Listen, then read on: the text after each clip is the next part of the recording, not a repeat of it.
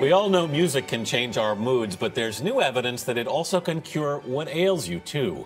Let's get more about that from Dr. Daniel Levitin of McGill University in Canada. He's a neuroscientist and the author of This Is Your Brain on Music. Good morning. Good morning, Anthony. Just how powerful is music when it comes to your health? Well, we've seen that music can increase immune system function, and one of the things about music is that it activates every region of the brain, the left and right hemispheres, the front and the back, the cortex, which is the sheath on the outside, as well as the interior of the limbic system. And we've seen the power of music in cases such as Gabriella Giffords, whose recovery was facilitated by melodic intonation therapy, a form of music to help her to speak again. Let's talk classical music, because there are people who will say, classic music, listen, you'll become smarter. Is that true? Well, it's not exactly true. This was based on an old study that's been debunked many, many times.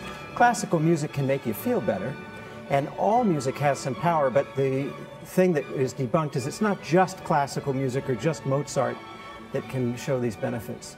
If you play it for babies, will they develop faster? Because that's another theory that's out there. Well, no, that is true. So it turns out that the fetus has a fully functional auditory system by the age of 20 weeks. Wow. Inside the womb, the infant is hearing the sounds of its environment.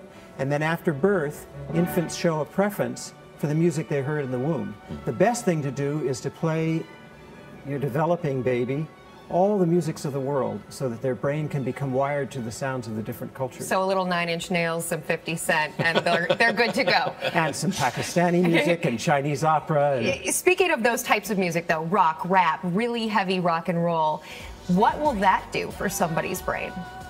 Well, it's not so much that the genres have particular effects, it's that if you like the music, it's going to have the effects that we see in immune system function, increasing natural killer cells. In our own lab, we've seen that cortisol levels can be reduced, that's the stress hormone, but it has to be music you like, right?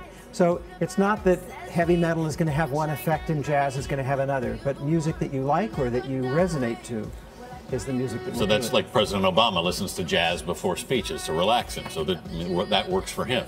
Yeah, and the mechanism of that is interesting. We have neurons in our brain that fire in time to the beat of the music. So if the music is slightly slower than average, it'll calm you down. And if the music is rapid, just ahead of, say, the pace that you would be running at, it can help you to increase your running times. Athletes use music to help give them that boost. It seems retailers use music to boost sales, too. There's a whole literature on this. There's a subfield of retail and music. And it turns out around Christmas time, of course, we hear music, and that can make people initially want to buy more, right? Because it reminds them of Christmases past with their families. Nostalgia. That's right. But, you know, it reaches a point of diminishing returns after a couple of weeks of... You're sick of those songs. And all you can think about... Make it stop. Right, exactly. You're not thinking about, you know, fun Christmases past. You're thinking about that horrible time in the mall last week. All right, Dr. Daniel Levitin, thanks so much for being with us this morning.